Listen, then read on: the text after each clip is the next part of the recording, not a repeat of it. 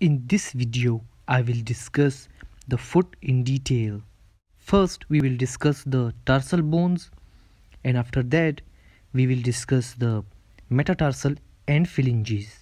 The ankle bones are 7 bones, and we have divided them into 2 rows. First one is the proximal row, and the second one is the distal row.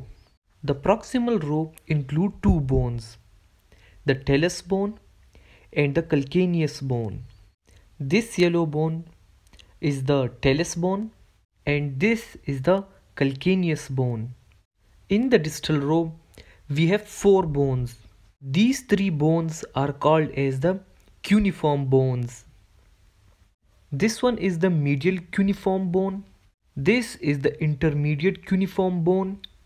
And this is the lateral cuneiform bone.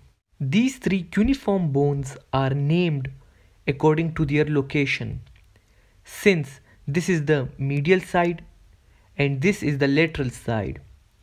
So this one is the medial, intermediate and lateral cuneiform bone. The 4th bone in the distal row is the cuboid bone. Between the proximal and the distal row, there is one bone called the intermediate bone.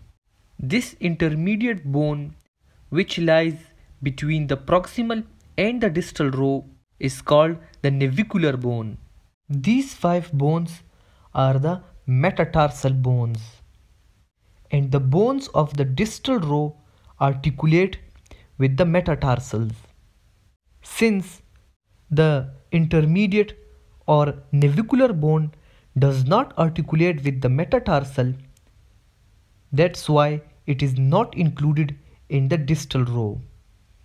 Now let's come to the joint and articulation of these bones, and that is quite simple. In this model, you can clearly see the tibia and the fibula bone. The talus bone, which is this bone, articulate superiorly with the tibia and fibula. The tibia and the fibula articulate only with the talus bone of the ankle. Now we will remove the tibia and the fibula to have a better look at the bones of the ankle. The talus bone articulate with the navicular bone interiorly, that you can clearly see from this view. This is the talus bone articulating with the navicular bone. Also, the talus bone below articulate with the calcaneus bone, and this is also clearly visible here, that below it articulate with the calcaneus bone. So talus bone has 3 connections. Superiorly it is connected with the tibia and fibula. Interiorly it is connected with the navicular bone, and below it is connected to the calcaneus bone. Now come to the calcaneus bone. The calcaneus bone has 2 articulations. Superiorly it articulates with the talus bone, as you can see here, and interiorly it articulates with the cuboid bone, that you can see here. The navicular bone also has 2 articulations. Posteriorly it articulates with the talus bone, and interiorly it articulates with the 3 cuneiform bones. Similarly, the cuboid bone also has 2 articulations. Posteriorly it articulates with the calcaneus bone, and interiorly it articulates with the 4th and 5th metatarsal bone. The 3 cuneiform bones also has 2 articulations. Posteriorly, all the 3 cuneiform bones articulate with the navicular bone, and anteriorly the medial cuneiform bone articulate with the first metatarsal, the intermediate articulate with the second metatarsal, and the lateral cuneiform bone articulate with the third metatarsal bone. Now we came to the bony landmarks of the ankle bone. it's better to study the bony landmarks of all the ankle bones together in one model, because if I separate these bones, then it will be very difficult for you to know the anatomical position of each bone, and you will be having a problem knowing the bony landmarks. So first, let's begin with the talus bone. This is the talus bone. The talus bone has the head, neck, and the body. This is the head, this is the neck, and this whole is the body of the talus. This is the trochlea of the talus. The trochlea of the talus is a convex articular surface for the articulation with the tibia and fibula bone. In the body of the talus, there are two tubercles. This one is the medial tubercle of the talus, while this one is the lateral tubercle of the talus. A few more important points about the talus bone. The talus bone transmits the weight of the entire body from the lower legs to the foot. Talus bone is the second largest of the tarsal bones. It is also one of the bones in the human body with the highest percentage of its surface area covered by the articular cartilage, and no muscle is attached to the talus bone unlike most of the bones. Now let's come to the calcaneus bone.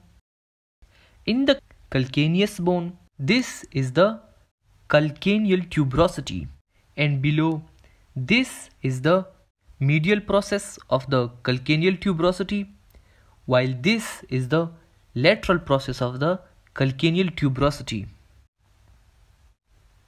This is the peroneal or fibular trochlea, and this is the sustentaculum tali. The calcaneus bone is also called as the heel bone. It is the largest of the tarsal bone. In the ankle bone, this is the navicular bone, and this is the tuberosity of the navicular bone, while this is the cuboid bone, and this is the tuberosity of the cuboid bone. And if you look from the inferior view, these two tuberosities are opposite to each other. Also notice, in the cuboid bone there is a groove, and this groove is for the fibularis or peroneus longus tendon. Let me show you this with the model. In this model, I have removed most of the muscles so that you can clearly see through the groove of the cuboid bone passes this tendon. Now let's move our discussion toward the metatarsal and phalanges. There are 5 metatarsal bones. An important joint related to the metatarsal bones is the tarso-metatarsal joint. The joint that is formed between the tarsal bone and the metatarsal is called tarso-metatarsal joint, and there are 5 tarso-metatarsal joint in one foot. The first tarso-metatarsal joint is in between the medial cuneiform bone and the first metatarsal. Second one is between the intermediate cuneiform bone and the second metatarsal. Third joint is between the lateral cuneiform bone and the third metatarsal. The fourth and the fifth tarso-metatarsal joint is in between the cuboid bone and the fourth and fifth metatarsal bone. If we look one of the metatarsal bone as a representative, then this is the base, this is the body, and this is the head of the metatarsal. Each of the metatarsal bone then form the metatarsopharyngeal joint. Since this is the metatarsal bone and this is the phalanx bone, so this joint is called the metatarsopharyngeal joint. In each phalanges there are 3 bones, except the first phalanges, which has 2 bones. The first bone in each phalanges is called the proximal phalange. The last bone in each phalanx is called the distal phalanx, and the phalanx that is between the proximal and the distal is called the middle phalanx bone. Now remember, there is no middle phalanx bone in the first phalanges of the foot, since this is the toe and the toe only has 2 bones. The joint that is formed between each phalanx bone is called the interpharyngeal joint. There are 2 interpharyngeal joints in each phalanges, except the first phalanges, which has only 1 interpharyngeal joint. Just like the metatarsal, each phalanx has a base, body, and a head. Do not confuse the base of the phalanx or metatarsal with the head. The base is always closed to the heel bone. Thank you.